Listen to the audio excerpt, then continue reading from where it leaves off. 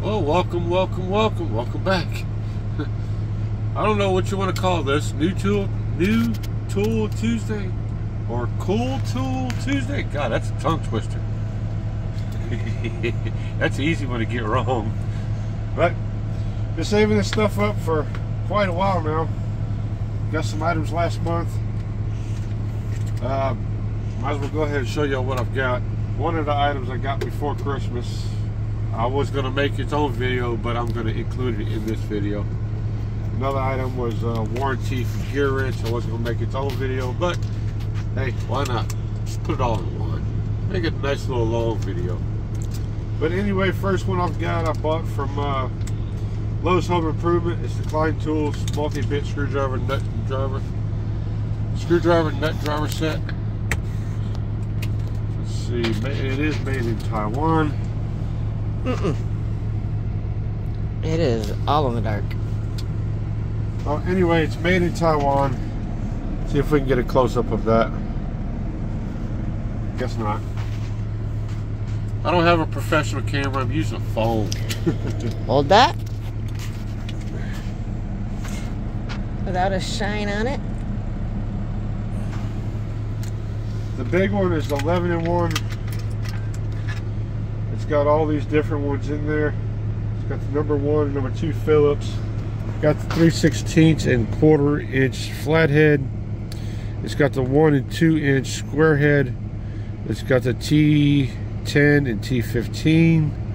It's got the 1/4 inch, 5/16 and 3/8 I guess star bit, if that's what you want to call it. Looks like Allen. Allen bit. This Klein Tools, part number on that is 32500. For the whole kit, part number is 85518. Again, it is by Klein Tools. Klein Tools is a really nice brand out there. More for the electrical field. This one is a 6-in-1. It's got the number 1 and number 2 Phillips, the 3/16 and 1/4 inch flat, and then the 1/4 inch and 5/16 Allen head.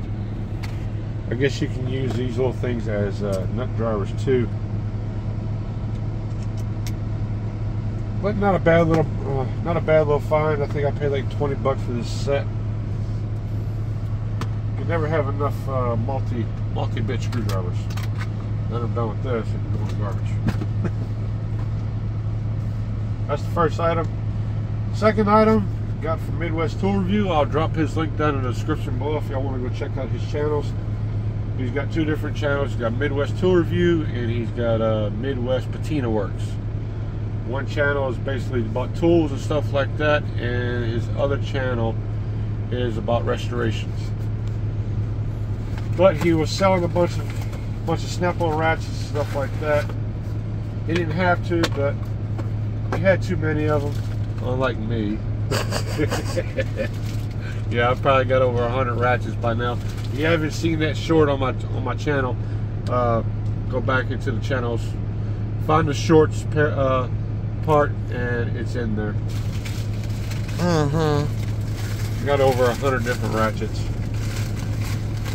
This one is the snap-on green handle, FHOP or FHDF936. It is an indexing one, also flathead. It is USA made. Got the green instinct handle on it. If y'all can see that. It did come with this Apex organizer thing for your toolbox, ratchet holder. And it's also magnetic. Yep. Wow. Can't shake it loose. Oh, come off. There it did. If you swing it hard enough, it'll come off. But other than that, I mean, it pretty much stays steady in your toolbox. There's that little magnet down here. It holds it in place in your toolbox. I don't know if necessarily if I'm going to use this. Another video that'll be coming up probably in the next couple months will be my ratchet drawer organizers or organization topic. I'm going to go in very good detail about each ratchet that I have. So stay tuned for that video. But that is the Snap-on ratchet. This is a 3/8 ratchet. Alright, next one I've got, I had a warranty one from Gear Wrench. I did it online. Part number is 81364. It is the 1/2 inch XL 120 XP. I believe that's like 18 to 24 inches long. I'm not totally for sure. It does have the on-off switch right here. It is raised up a little bit above the head of the ratchet.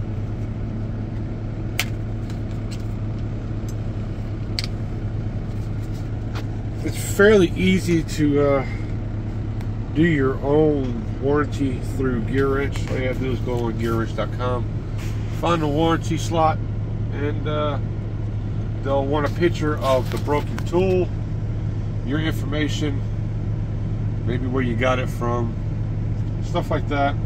But it's fairly easy to do. Or if you got an independent truck that sells Gear Wrench, have them do it for you. This particular ratchet is made in, I don't know, it doesn't say. Made in Taiwan. See? Made in Taiwan. But it is made in Taiwan. We'll put this thing to use and see how it holds up. Last but not least, found this at a pawn shop. It is the Snap-on 1/2 inch 25, either 25 or 50 foot-pounds to 250 foot-pounds of torque. Picked this little booger up from the pawn shop for right at 150 bucks out the door. It is the 1/2 inch. Keep it there. It's the click style torque wrench. It ain't the digital torque wrench. It is USA made. It also has Newton meters on it. So, I mean, can't really go wrong. Proof's in the pudding, folks. Flip it over. It is enclosed head. The head is, you cannot work on the head by itself. So if you have to warranty this thing out, you really have to, well, it said it was enclosed head, but there's 2 screws right here. Might be able to get that backing plate off of there and put some grease and stuff in there. I'm yet to take this to a Snap-on truck and have them check calibration on it. As soon as I find one, we'll do that. But proof's in the pudding. You want Snap-on tools, you don't want to pay tool truck prices. Go ahead and check out your local pawn shops. You never know what you might find. It's a $475 torque wrench I got for 150 bucks. So, but that's all I've got for this one, folks. If you're not subscribed to the channel, subscribe to the channel. Share out with your friends. Hulk smash that like button. Ring that bell, turn on all notifications, keep you up to date on next videos or live streams. Remember, I've got a giveaway in March. We'll be doing that in March. More details to come on that. But until the next time, it's Raging Cajun saying, keep those wheels spinning, you beavers grinning, and we'll catch you on the next one. Peace.